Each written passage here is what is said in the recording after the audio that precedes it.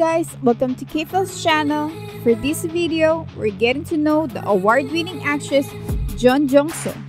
Jeon Jong Seo made her acting debut in 2018 when she landed the lead role at her very first audition in the psychological thriller film titled Burning with Yoo Ah-in and Steven Yeun. She played the role of Shin Hye-mi and she won the Best New Performer at the 2019 Asian Film Critics Association Awards.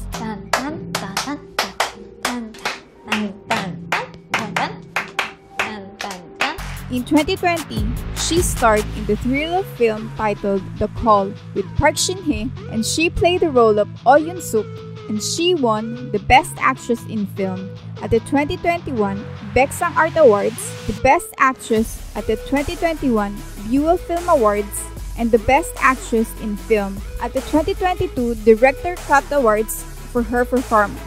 The next year, 2021, she starred in the American fantasy film titled Mona Lisa and the Blood Moon with Kate Hudson, Craig Robinson, and Evan Wheaton, where she played the role of Mona, and the movie made the world premiere at the Venice Film Festival.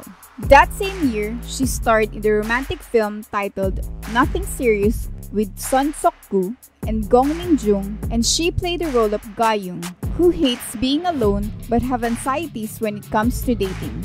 연애질 하면 돼. 인생 행복하게 사는 법 알려줄까? 연애질 안 하면 돼.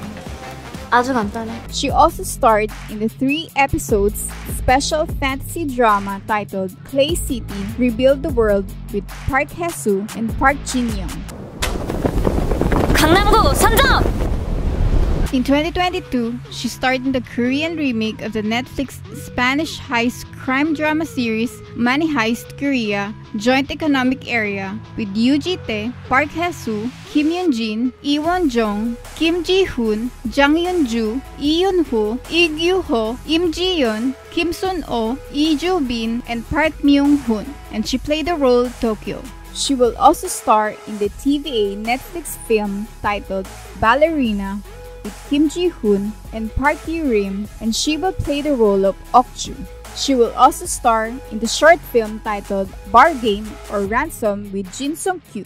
She will play the role of Park Joo-young. The movie is based on a 2015 short film of the same title and will be released on the second half of 2022. That's it guys, let's all look forward for Jeon Jong Seo's upcoming projects. Hope you enjoy our video. Please don't forget to like, subscribe, and leave a comment.